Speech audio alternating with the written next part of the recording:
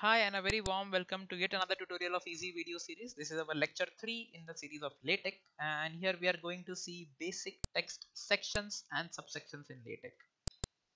Let me clear that for you. Section, subsections. Okay, coming to the example directly, if you're following the video, you always know that we begin our document class with article and a begin document that follows the end document. Everything between these three is the content which is compiled. So now this basically our document, if you have seen the textbooks and all, they are divided into section, subsection and subsubsection. These are the three hierarchies in which the document is divided. Okay, so let me just compile it and then we can observe what happens with section, subsection and subsubsection. So just I'm using Text Studio. Click on this button. Okay, so now you see the output of it. So this was our section. Section title goes here. You can give any section title name here. Okay, so you can see this with usage of section. You open the curly brace. So let me do this again for you. I write a section and give it the title as my section. Okay, so name of the section is my section and this is section, and followed by subsection. Let me just give it my subsection is here. Sorry, and a subsection. So just let us compile it and just check the output of it. So let me bring it here only. So now you can see you have section, my section. So see, you get the number 1 automatically. So this numbering is done automatically by LaTeX, and that is the beauty of LaTeX. You did not specify anywhere 1 here in this slide. Yeah, I don't give it a 1 or a 2 or something like that. LaTeX handles the numbering automatically. Okay, so it automatically sees, okay, the document begins here. This is the first section, so it automatically names it as section 1. So my section, so you just see the font of my section.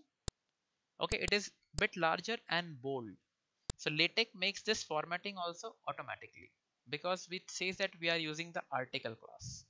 Now if you see, a particular section may have subsections. Like if I have a section name as food, I may keep a subsection as vegetables, fruits and those things. So now you see the second is subsection. Now remember one thing, the slash section, basically anything that begins with a backslash is a command in LaTeX, is an environment in LaTeX. Okay, so slash section means something very special to LaTeX. So when you compile it, sees, okay, this is a section. So I must name it and I must give it a title. So the title is specified within curly braces. This cannot be a square bracket. Okay, this has to be in curly braces. Okay, then we have the subsection. My subsection is here. Now you see my subsection is here is within the, like, section name number was 1 and subsection is 1.1 because this subsection is a part of this section. So 1 was the main section and 1.1 is the subsection. So now let us add another subsection. I just copy the text, paste it, my subsection, my new subsection. Let us name it like this. Let us just compile it once again. Now if you see, the subsection is my new subsection is here. So the number is automatically taken as 1.2 because this subsection comes below this subsection. So this was the first subsection, this was the next subsection. So as you see, I never specified the numbers here. LaTeX automatically does it for you. Okay. Then another level of nesting is the subsection. So if you see, this subsection is a section under subsection. So when you see the output, it is 1.2.1 because it is sub of the subsection. So this subsection was number 1.2 and we have subsection. So this was 1.2.1. That is.